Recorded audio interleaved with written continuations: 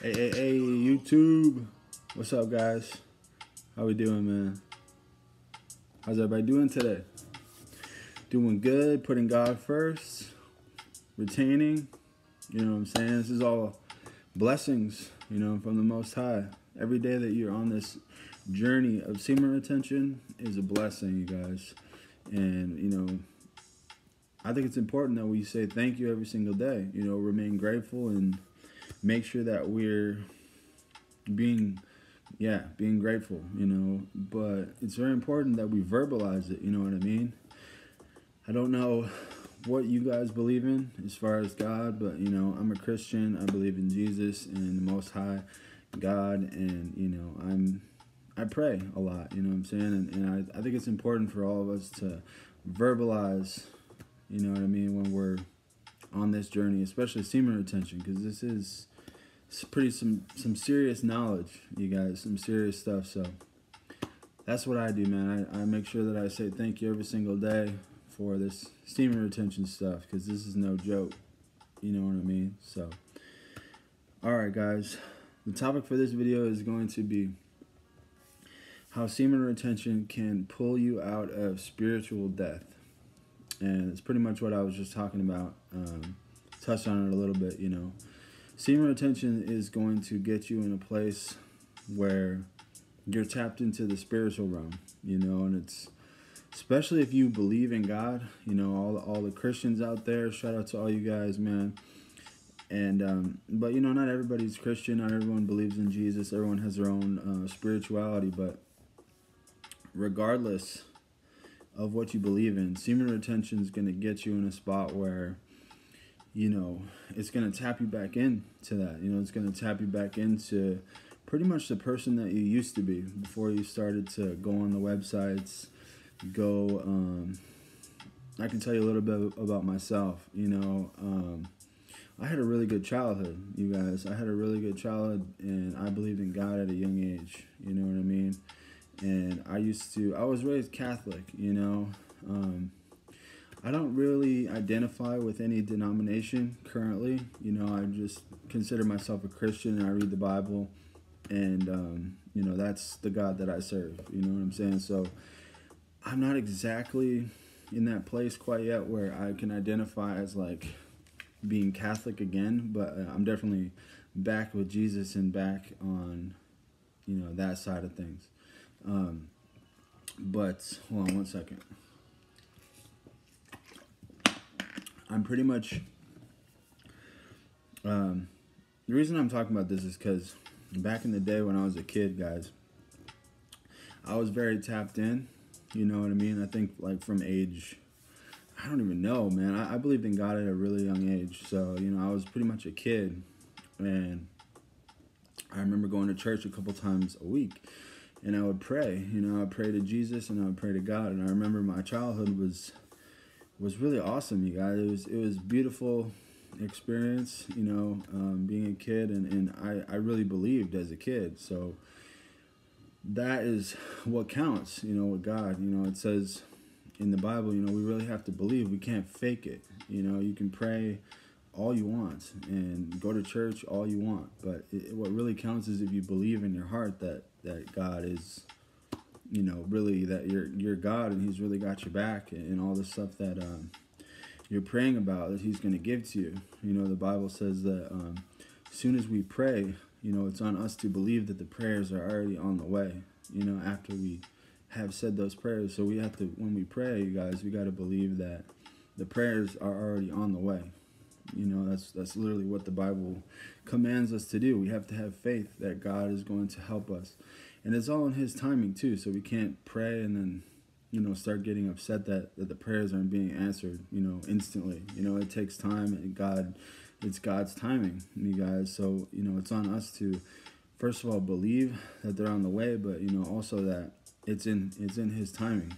We can't try to control it and be God, and I feel like a lot of people get tripped up in that aspect. They start getting discouraged because they don't think God's answering their prayers. But, they pray and it's gone like a week or two. They're like, God hasn't answered my prayers. They're not being patient, and they're not understanding, like, the divine timing and all these little details that go into it. You know what I mean? So, this is kind of I'm kind of going off on a little tangent here. But you guys, what I'm trying to get across is like, semen retention is going to help you tap into that old version of yourself that you were before you ever started in like any of these toxic behaviors.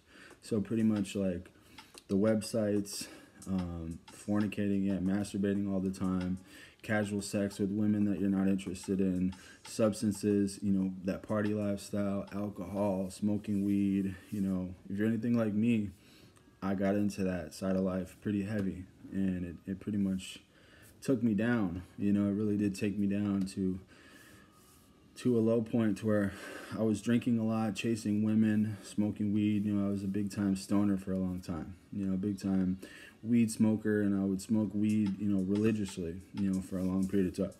And now I don't do any of that, you guys. I'm sober. I've been sober. Luckily, I'm grateful that I have, I kind of hit rock bottom, because I started getting into like the party scene with all types of stuff. I was going to raves, I was going to concerts, so I was doing like, hard drugs and Molly and psychedelics, and then Xanax, and I got into all that dark stuff, you guys, with the drugs and pills and different kind of things. So I actually ended up having to get sober, and that's where I'm at now. I'm sober, and now I'm grateful for that experience, because it's connecting me with God. But semen retention, I'm telling you, semen retention is a whole nother thing. Getting sober was one thing, but going on semen retention is almost, guys, it's almost even more powerful. It's hard for me to say that, because getting sober was definitely a big part of my spiritual journey, but semen retention is honestly like some next level shit, because it's got me to a point where I'm so tapped in with God to where I don't even think about like alcohol or smoking weed or anything like that anymore. He's got me on I'm so tunnel vision with this stuff that it's like, it's crazy. Let me know if you guys can relate, in the comments. But semen retention, my experience is that it brings you back to your authentic self, and it brings you back to that person that you were, I just said it, before any of these bad behaviors and things that can change you and your spirit, before any of that happened.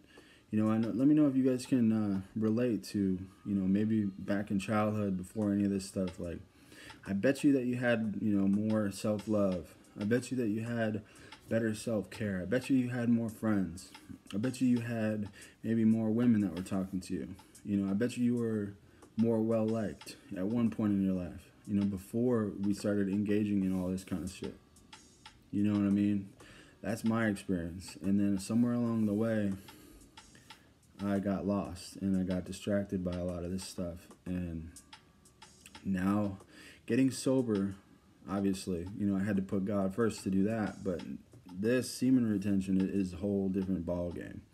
When you start consciously denying your flesh, denying, that quick release, that dopamine of loading up the website and just getting that little shot of dopamine and release, that we could do every single day if we really wanted. That's kind of how it worked for me. I didn't see it as an issue, and I would load up the websites, and maybe I had a bad day or something, and it's just a little distraction, you guys. It's really just for that little dopamine rush to help us feel better. We give into that urge, and it's basically like we become weak at that moment, because we're just feeling uncomfortable. We want like a quick fix.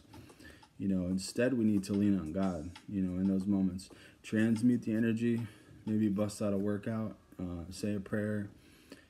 We need to be transmuting that energy, guys, into different areas. That's how it works. That's how semen retention works. And as soon as we start doing this, you guys, it gets us tapped in like crazy. And we become spiritual again. We start to love ourselves again. We become, self-care goes up, self-love goes up, and that means your confidence is gonna go up. So every area is gonna improve, you guys. You're gonna start attracting people. You're going to start making more friends. You're going to be more comfortable in social situations, more comfortable loving other people, you know, because you love yourself. As soon as you start to love yourself and you start feeling a spiritual connection, it's going to be easier for you to connect with other people. You know, it's going to be easier for you to love other people, and you're going to notice your life changing, you know, at a very fast pace. So that is the message that I wanted to give to you guys today, is that semen retention is a tool. You know, I had someone comment on my video today. I forget who it was, but shout out to you, man, if you hear this. But basically, he was saying semen retention isn't the whole thing, it's just a tool. That's very true. That's very true. It's just a tool. It's a very powerful tool, though. You know, the whole big picture is us and God, our connection with God, our existence on this planet as human beings. You know, that's the big picture. But semen retention is a tool to help us elevate, to get to a higher frequency and become the men that we're supposed to be, because this is how God wants us to be. You know, God wants us to be retaining. God is, you know, we weren't designed to be releasing our life force all the time. And when we release our life force all the time, we have no life. That's why it's called life force. You know, the life force is what gives us our mojo and our confidence and makes us masculine, powerful people out here. You know, as men, we have testosterone in our body for a reason. You know, that's our spiritual juice. That's what makes us masculine, powerful, leaders, all this kind of stuff, you guys. Women don't have testosterone. They have a whole different, you know, they have all different stuff, you know. So this is our own special spiritual stuff that we need to harness, and it's going to help us, you know, all areas of our life. As soon as we start to retain, you know, we become spiritual again. We become to love ourselves. So it's a tool that will help you rise from that spiritual death, because that's where I was. You know, I was spiritually dead, just lost out here in all these different toxic activities, and you know, now I'm not. And I thank God every single day for helping me get here, you guys. It's a beautiful journey, and I hope that you guys can relate with me on this. You know, I really hope that everybody's staying strong and putting God first. You know, I hope everybody's having a good day today, man. I actually have to leave my house. I'm about to head to work. My boss just called me into work, so I'm gonna have to go where I normally don't work nights, but I told him that I'd come in and help him. So, you know, we gotta head out. But much love. Glad that I was able to make this video today. You know, you will rise from spiritual death, from semen retention. It's a tool that will help you get spiritually tapped in. You know, it's not going to do everything. You still got to, you know, put God first, put in the work, you know, read your Bible if that's your thing, pray, meditate, you know, do everything you can to start to feel that connection. So, all right, fellas, hope everybody has a good day. Hope you guys got something out of this one, and I will talk to you soon. Much love, you guys. God bless.